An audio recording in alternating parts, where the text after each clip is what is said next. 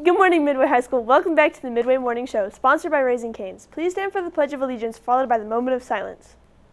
I pledge allegiance to the flag of the United States of America and to the republic for which it stands, one nation under God, indivisible, with liberty and justice for all. And now the Texas flag. Honor the Texas flag. I pledge allegiance to thee, Texas, one state under God, one and indivisible. And now for the moment of silence. And now for the sports segment with Xander Lee.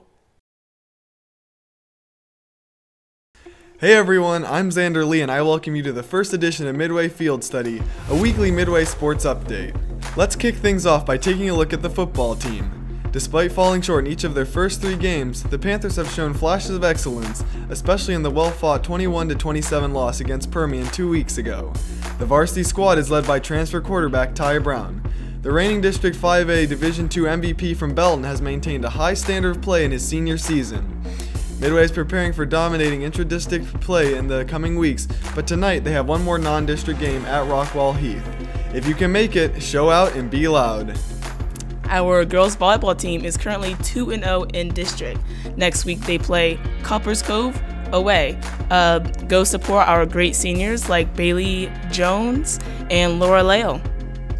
Cross country is off and running and has been delivering some impressive results. The varsity boys team, led by dynamic senior duo Jack Starrett and Jack Reinhardt, has won each of their first 3 meets handily, including placing 5 finishers in the top 12 last Thursday at their home meet.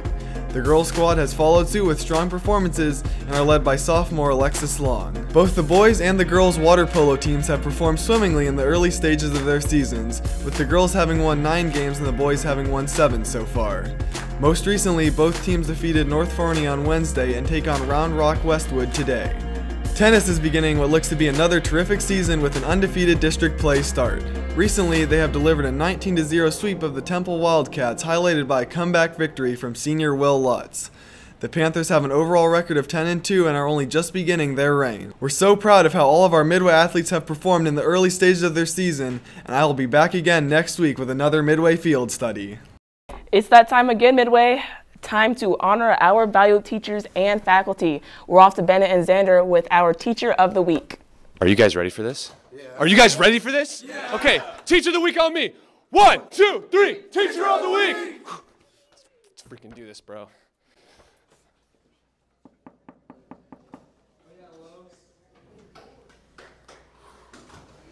Wait for it. Hold on. 1, 2, 3. Teacher of the Week! Teacher of the Week! Teacher of the Week! Teacher of the Week! Teacher of the Week!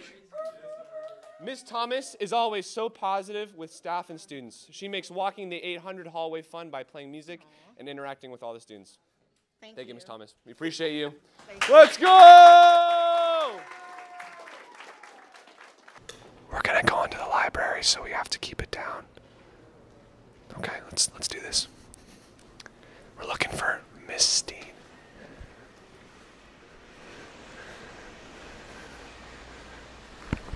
Do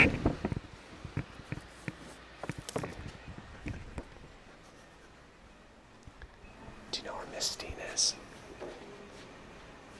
Is she right there? Is that her? Okay. Miss Steen, yes. You have won Faculty of the Week. Congratulations. You are always so welcoming and friendly, and you're always willing to help in the hallways or with textbooks. So thank you so much, Miss Steen. You're awesome. Appreciate you. Do you want to add something cool to your college resume? Are you interested in being involved in important student matters? Do you need Spirit of Midway hours? Look no further. Join MHS Student Council. Our first meeting is Monday, September 18th in the cafeteria from 6 p.m. to 7 p.m. StuCo will discuss the homecoming dance and HOCO week in addition to the other volunteer efforts. Bring a friend with you and we will see you on Monday. If you are interested in learning about computer science, you should be a Girl Who Codes. Girls Who Code was founded by a single mission, to close the gender gap in technology. When girls learn to code, they create change in their communities. Contact Mrs. Jones with any questions. See you Wednesday.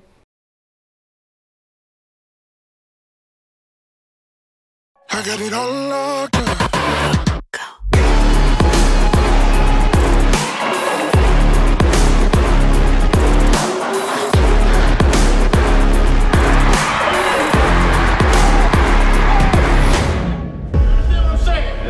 Sometimes you gotta have people that say, you know what, damn, I underestimated him. I didn't think he was gonna get that job done and get the promotion. I didn't think they were gonna win that game. So tonight you gotta earn some respect. How do you earn respect? You do 4 things. You out hit them, you out hustle, you out work them, and everything else will fall into place. Why would you dare me to do it again? Come get your spoil out of my head. We're taking over. We're taking over.